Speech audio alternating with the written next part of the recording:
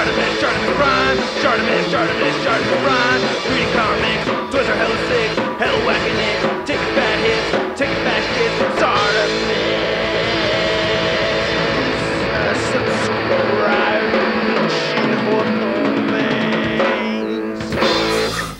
Oh, this is cool. Hey, what's up you guys? ShartimusPrime here, doing another Transformers action figure review on the Transformers The Last Night Movies Premiere Edition Barricade. If you're trying to get your Transformers figures, you can get them at Big. Get your big badass toys at BigBadToyStore.com. Click the link in the description below. You know, one thing I didn't mention in my previous Transformers The Last Night review is how much the packaging reminds me of other packaging from other figure lines. You know, like there's a Marvel Legend right there.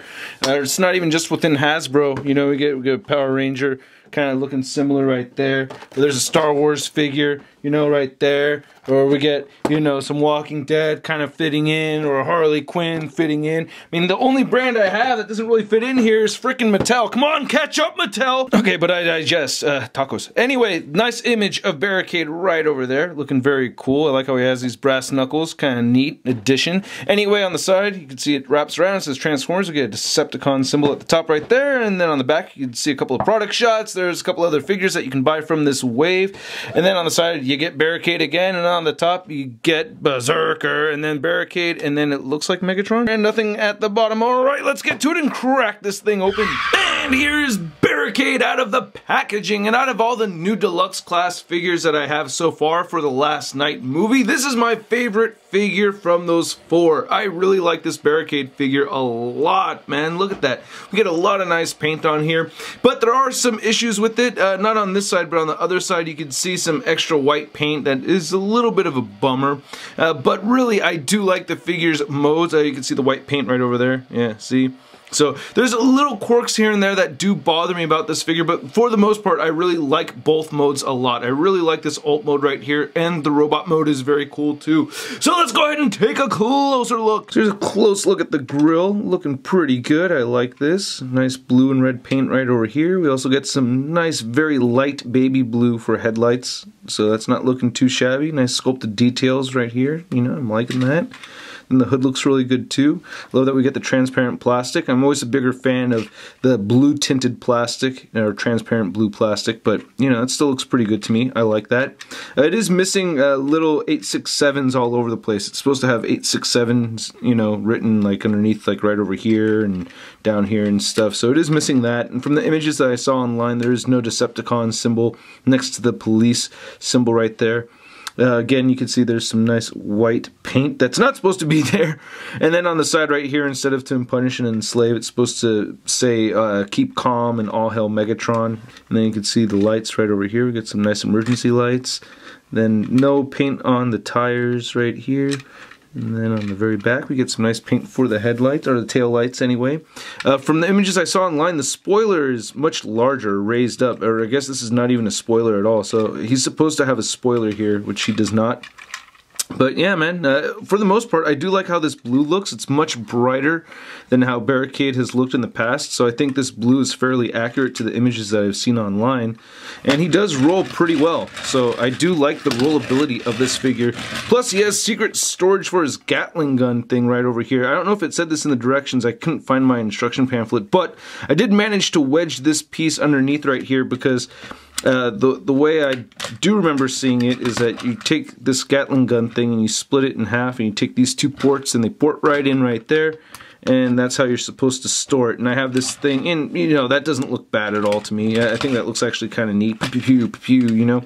But I have this thing where I want all the weapons totally hidden. I mean, it is a robot in disguise, right? So it's got to be totally in disguise. So I like taking this end right here and just porting it, and I kind of just had to like wedge it in there, you know, so you might want to try doing that during transformation, but you know, that works pretty well, and it still's rolling really nicely. So yeah, I'm really liking this a lot. Now I get some measurements on Barricade's alt mode. You can see that he's about just a little over 5 inches across, and then only about 2 inches tall. And then comparing Barricade to the other two Deluxe class vehicles from this wave, we have Bumblebee and Berserker, and you can see how out of scale Berserker is compared to Barricade. Barricade right here. I mean, that's just like really tiny for an SUV.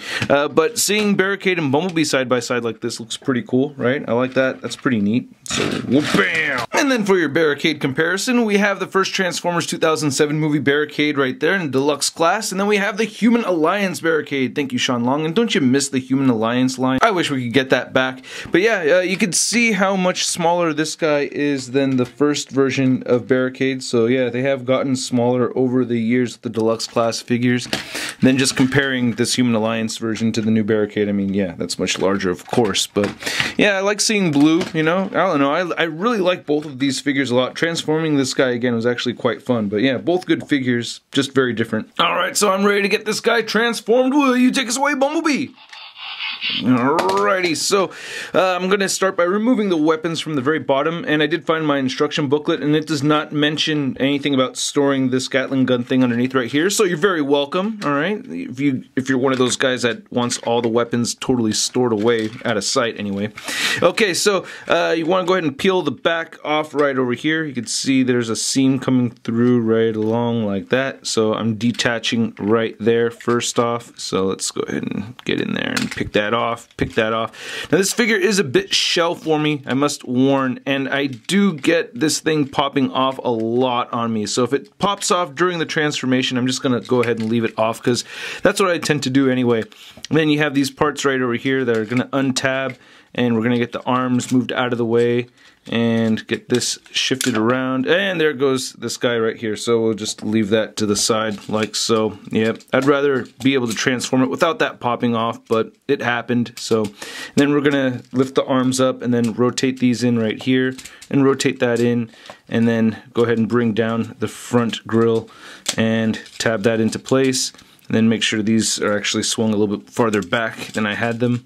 And then rotate this down, then rotate at the upper thigh, and then you're going to take this hinge piece and move that back, and that will form the foot. Rotate, and then flip this, then rotate that back, flip it back up, so now you have some feet. And then go ahead and take these pieces and swing them up, and swing that up, and then we could take this guy again. Just get these very tiny notches that hold on to this little clear plastic piece with friction. So just port that right back in there, and then take the doors and close those, and then we can go ahead and collapse this so you can see how it's going to fold in on itself like that, and that stays on the back fairly nicely, and there we have Barricade in his robot mode, looking awesome. This is a very good looking robot mode. I like it a lot. It is not perfect. I don't like the shell backpack that we're seeing right here. That does bother me some, so there are things that I don't like about it. I do think it could have had some more points of articulation, would have made me like the figure a little bit more, but kind of like with the Voyager Optimus Prime from the last night, even though there are points of articulation that I think are missing, I'm still able to pose the figure around a lot, and I'm still very happy with it. So anyway, he does come with 3 weapons. Let's take a closer look at those, and then we'll take a closer look at Barricade. So first we get the baton right over here, looking pretty sweet. Get this light beige color for it. Nice sculpted lines right here, pretty sweet. You get this tab so you can go ahead and port it into the hip of Barricade. Oop, come on, tab in, there it goes. So that's pretty cool. And it does fit into his hands fairly nicely like so. So that's pretty sweet. I guess if you wanted to do this action too, it's supposed to go underneath, right? I made that mistake last time with the Black Widow. It's supposed to go like that, right? So not too bad. Then he also has this gun right here, looking pretty sweet, right? Cool, nice sculpted, alright, nice sculpted, nice sculpt, alright, and same deal, you can go ahead and just holster this onto the side. It just tabs in like, yeah, there it goes, and then you can also get this in his hand, and it stays nicely, it fits in there really well. And then you also have the Gatling gun, or I'm calling it a Gatling gun because it looks like one. Right, to me anyway. So this is pretty sweet. So you can put it on either side right here. I showed it earlier on the left arm, but you can go ahead and tab it in right in this middle section right there. And then it wraps around and connects at the top. So I think that is pretty cool. Now if you don't want him wearing this, I like to turn it into a jetpack. Yeah. So, as you can see, he does have the ports still from his alt mode, and instead of facing forward like that, I'll put him upside down, And then jetpack. And here's a look at the head sculpt of Barricade. Not looking too bad at all. I like it. Nice detailed red paint for his eyes. A lot of sculpted work in there. He does have that Decepticon symbol right in the middle of his forehead in case he forgets he's a Decepticon one morning and he has to look in the mirror and go, oh yeah, that's right, that's right. Comparing him to the first version of Barricade that we got from the 2007 movie, you can see that they are very different head sculpts right here. Kind of tricky to get them both the same shot, but yeah, kind of like how this one looks a little bit more. This one just looks a little bit more menacing to me. But this one's not bad, you know. And you get gray plastic on the back of his head. I don't know exactly why, but he does have the gray plastic right there.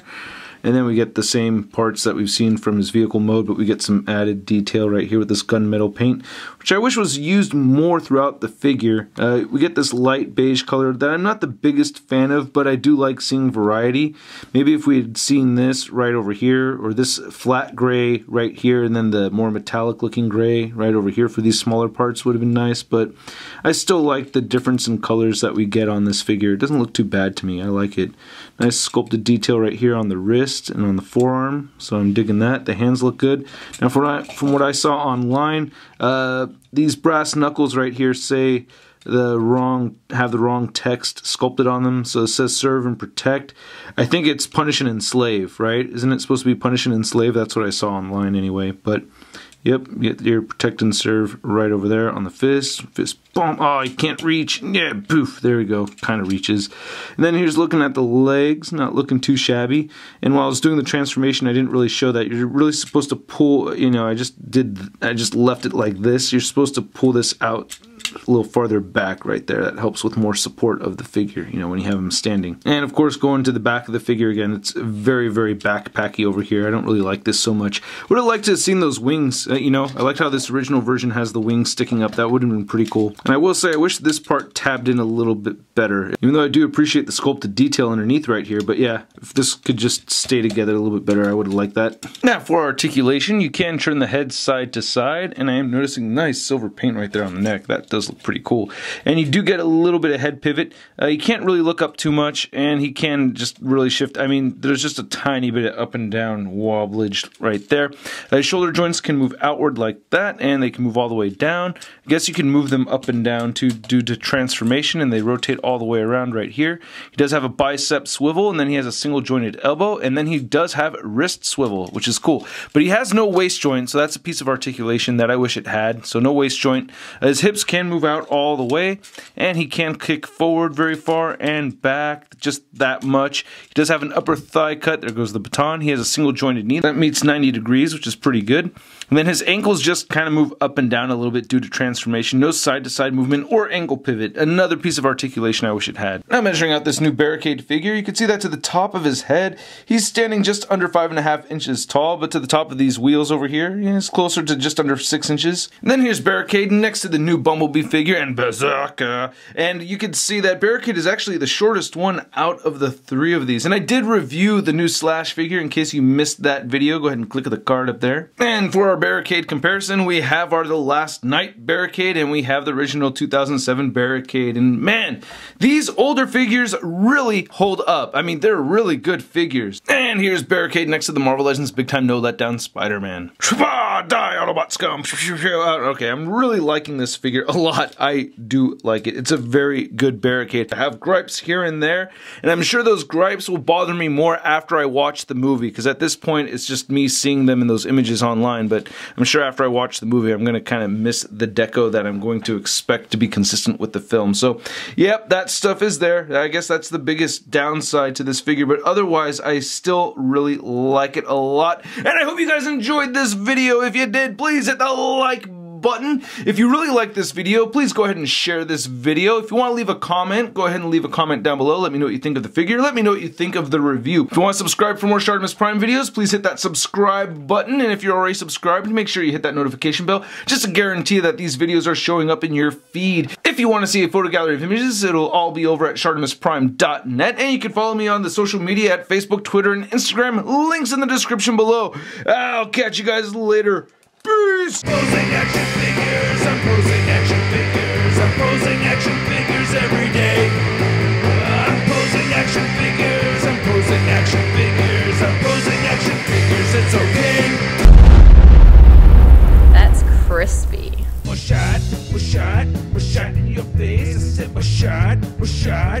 shart in your face. I said we're shart, we're shart, we're shart.